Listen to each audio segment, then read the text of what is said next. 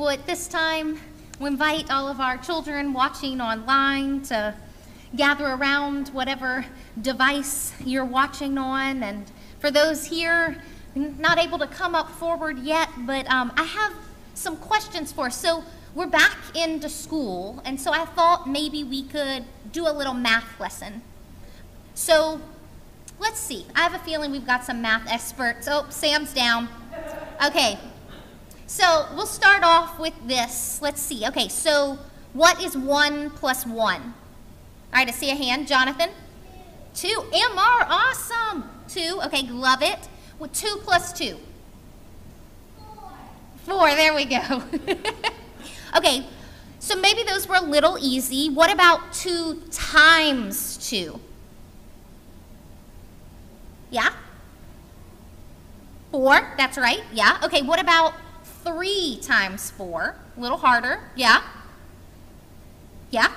12, awesome. Okay, what about 27 times 9?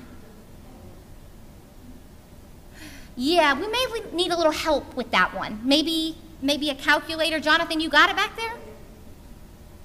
Oh, we're thinking. Yeah, so we may need some help, maybe a calculator. Turns out we don't have calculators anymore in our house. So our phone, lovely. Or if you've got pen and paper. Way to go! So, sometimes we need a little extra help. Maybe we need pen and paper, maybe we need a calculator, because some problems are harder than other problems, right? Yeah, 1 plus 1, we got that. 27 times 9, maybe not. So we all need help, sometimes, and there's nothing wrong with that. And sometimes we have everyday problems that are super easy, like 1 plus 1. Like, what am I gonna wear today? Or am I gonna have Cheerios or Fruit Loops for breakfast? Real questions, possibly problems, but things we can handle. But then sooner or later, sometimes we have problems we don't know how to solve.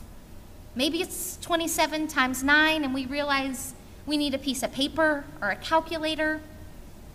Maybe it's something even bigger, and we begin to feel a little helpless.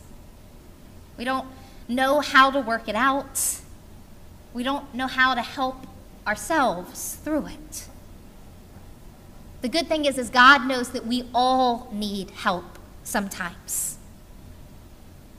And God's always there to help us. Maybe we know what to do, but we need just a little help to get there. Or maybe we're completely lost. Either way, God's there for us. God's there and wants to help us. And God works to make those difficult problems just a little easier for us. So we can put our hands together and let's pray. Dear God, thank you for helping us. Remind us that we can always turn to you. Amen.